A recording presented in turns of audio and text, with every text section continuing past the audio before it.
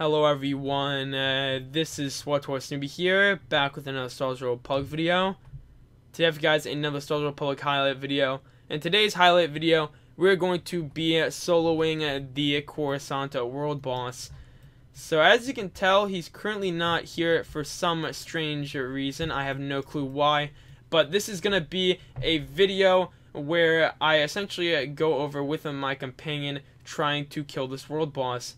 This one took quite a while, and I had to do a bunch of combinations to try and succeed at this task. But overall, I do think this is a good highlight video, just showcasing some of the things that can be done in this game. So I hope you guys enjoy this Star Wars Republic highlight video. If you do, then make sure to leave a like. And if you guys want some game mints, then check the link in the description down below, Catalyst at Game Mints. But yeah, I hope you guys enjoy this video, and I'll see you guys in this highlight. Alrighty guys, so let's get into this highlight right now. So before I start this fight, I'm going to do a quick rundown of how this is going to work and what the game plan is. Because when I get into this fight, it's going to be a little hard to actually talk about what I'm doing. But still, I will try my best to kind of describe what's happening during the fight. But essentially with this guy, when you attack him, even though you have a companion, he will put kind of like a marker between you two. And it'll connect you to, and essentially the closer you are to your companion, the more damage you take. This is one of his mechanics, so obviously you want to stay away from your companion. Sometimes your companion can spawn back right over you where you are, but my companion will not be able to do anything. He will be stunned for the whole duration of this fight. Now, besides that, another thing that should be noted is he can make it so you take 20% more damage at random times. It's very important to obviously be aware of that, and that is going to be a time where I personally heal and try to survive. Besides that, the more he attacks you, the more damage you take, and then he will use one of his special abilities. I don't remember what it is, but he throws a pulse on you and essentially does a ton of damage unless you interrupt it, or if you can't interrupt it, if you have diversion, if you're on a commando. Essentially what you can do is you can absorb 2 of the hits and not take any damage, so that's something to consider.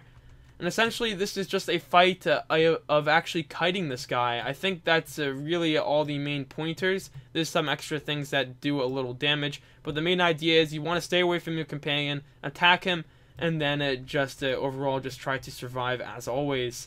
So without further ado, let's get into the fight. Alrighty guys, so let's just get into this right now. So we're just going to jump in by doing the first ability. As you can tell, he is already getting attacked and taking quite an amount of damage. As you can tell, I am trying to disconnect from him, just get away from him, because he is going to be taking a lot of damage, as you can probably see. So that is one of the streams that I mentioned that he will use on you and will really try to do damage on you. So this is kind of complex in the sense that this is going to be a fight where I just really try to focus and be careful with my defensives, because this guy is going to do a lot of damage, as you can already probably see. So that is kind of important to consider. So I'm taking a lot of damage, as you can probably tell already, just really taking out all that damage. But I'm just trying to do everything I can to survive. I think this is possible. It's just kind of you need to get a technique down, at least in a sense. Just kind of be careful with your defensives and try to reduce all the damage that you possibly can take. That seems to be the main thing, of course. So I'm still trying to keep up DPS. I'm fairly confident that I can be careful with my defensives. I just need to make sure that I don't waste time and do something really stupid. This is going to be a really bad one because I'm actually going to have to wait it out. I'm going to have to take the damage from this stream, unfortunately. So I'm going to quickly activate that right there. I'm going to just continue to attack this guy. Like I said, I'm going to put the diversion up. And that does actually reduce some of the damage of some things, as you can probably tell. I did take a little less damage right there, so that was pretty good, of course. So I'm going to just quickly reactivate that. He's going to attack my companion once again. Like I said, my companion is taking a lot of damage, so that is something that needs to be considered, is that there will be a lot of damage actually taken. So let me just quickly move out of here. This is gonna be bad. I'm gonna have to absorb this one once again without really reducing the damage. So there we go. Just continue to attack right here. And then when I get the chance, when I can reflect, I'm actually going to just heal my companion up a little, because I can tell my companion is taking a ton of damage, and that is something that I actually really don't want. That can end up being very bad for me, at least. So there we go. He is going to quickly take some more damage. Pretty low, as you can probably tell. I'm very, very close to using my reflex. Let me use my reflex now. This is my chance to just heal my companion up once again. Just kind of a grace period. Now I'm still going to be taking a lot of damage, as you can probably tell right here. Just taking way too much damage for comfort. Alright, so as you can tell, I'm very, very low right now. So that is not good at all. Just going to have to try and move around. Quickly heal back up. And try to reduce this damage. Because like I said, this damage is pretty unbearable. I mean, you can take a lot of damage from this guy, but he does hit like an absolute truck, so it is not fun, as you can probably tell. I'm not having too much fun right now. I am very, I'm on the edge of my seat essentially. I'm just chilling here, taking some damage, trying to live through things. As you can obviously tell, don't really know what I can do with the commentary right now. I'm like very, very focused, but at the same time, I'm just trying to be careful here because I am really, really low, very low. So I need to get ready to interrupt this very quickly, just to heal back up. I need my reflex to come back up. That's the main thing that I really need to focus on, is my reflex. Okay, this is gonna suck. This is gonna really suck. I'm going to have to activate this in a second. Yep, this is unfortunate. Take a lot of damage here, and my companion is too low for comfort. That is not good at all. So I'm going to have to be very smart with my next move here. I'm going to have to obviously heal back up, but at the same time I need to heal my companion as well. So let me just heal him a little more. I'm going to have to heal myself real quick. Just heal my companion as well, just get him back up to just a full speed. Okay, I can almost reflect. That's going to be good. That's going to be very good for me. I actually should wait for the other ability, but you know what? Instead of waiting for the other ability, I'm just going to take the damage. This also reflects. That is good to know. A little too late for that, but it's good to know at least. Alrighty guys, so it looks like we have a literal unwanted help, but you know what? I'm actually perfectly okay with that.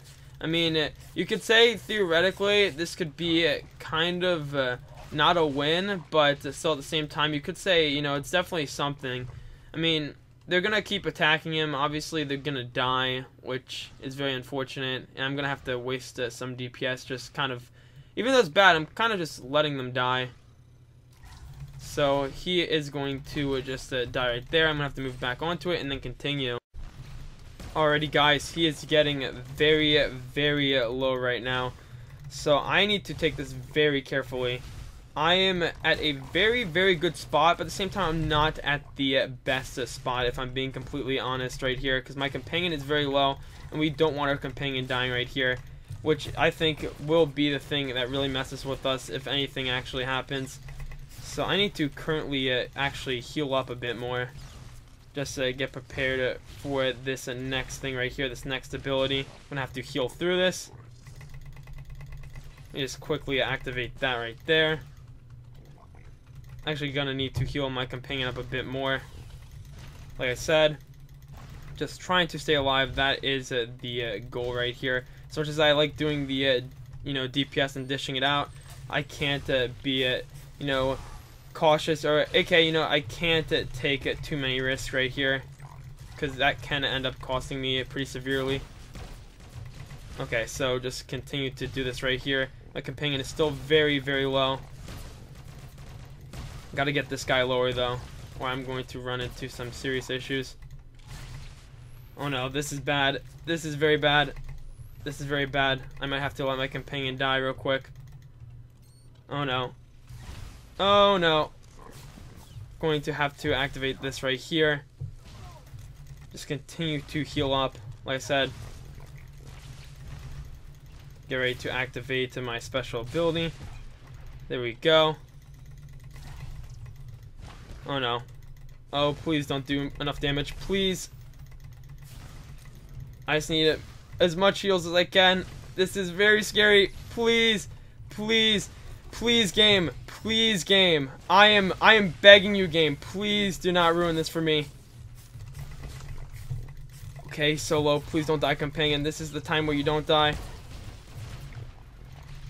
Okay, just quickly.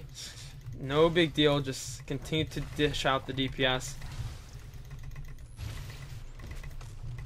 Okay, gotta DPS him down right now. I gotta get him down. Just quickly do it. And there we go, guys. Just took him out.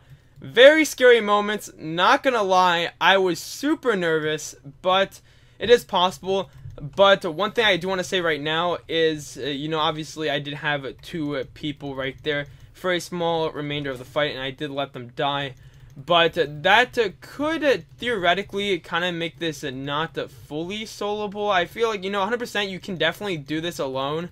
It's just like, I feel like for this run, it is a bit unfortunate because I had a couple good runs, but I died. But obviously people are going to help, and that is really nice that people did help. Obviously just shows that people are willing to just support in a fight, which, so that's not too bad. And it really couldn't do too much about it, but obviously I still think it was a pretty good run. And even if those players weren't there, I think I would have probably gotten it. Don't want to, you know, defy the odds, but definitely I will do this another time, you know, just trying to hope that the players don't really interfere. But as right now, I do think, yes, this is you know, a solo bull, you know, essentially a world boss that you can solo in Star Wars: The Old Republic. So I hope you guys enjoyed this Star Wars: The Old Republic highlight video. If you did, then make sure to leave a like and subscribe, and I'll see you guys in the next one.